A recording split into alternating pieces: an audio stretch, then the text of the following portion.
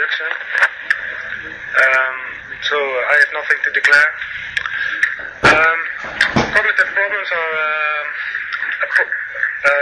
common co-morbid disorder in patients with epilepsy, and often language is impaired in these patients, and this impairment has been an underestimated problem.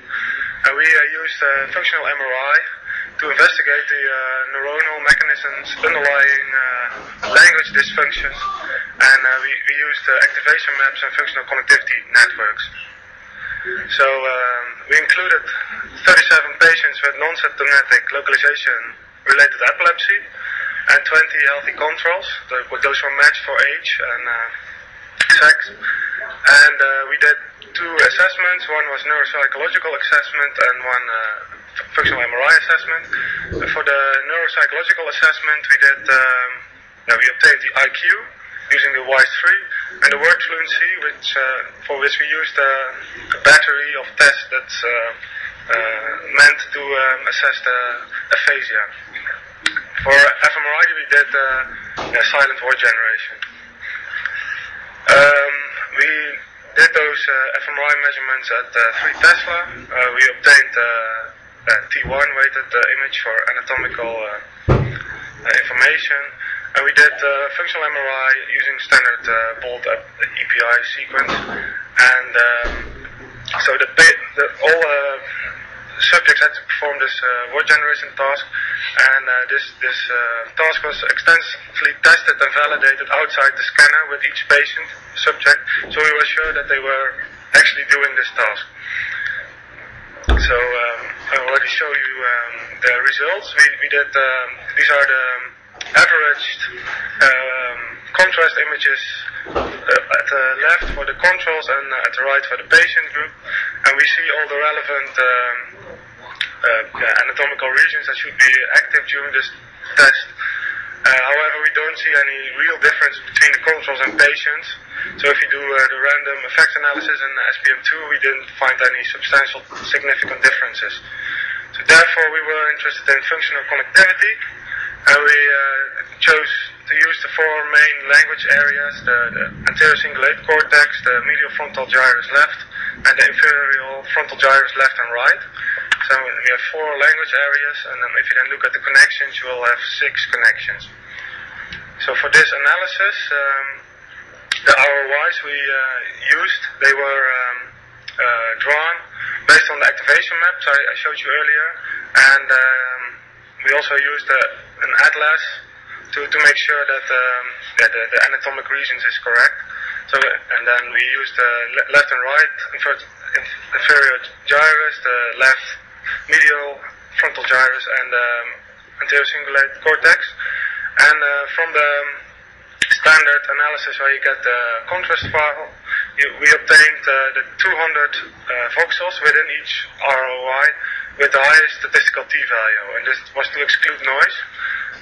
For these 200 voxels, we averaged the signal, so the bold response, and eventually we got a vector with 196 data points for each person.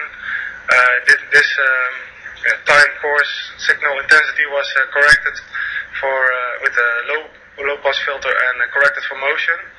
And eventually we had for the 4 regions, we did cross-correlation coefficients between these regions, and finally we did Fisher-Z transformation to enable statistical analysis.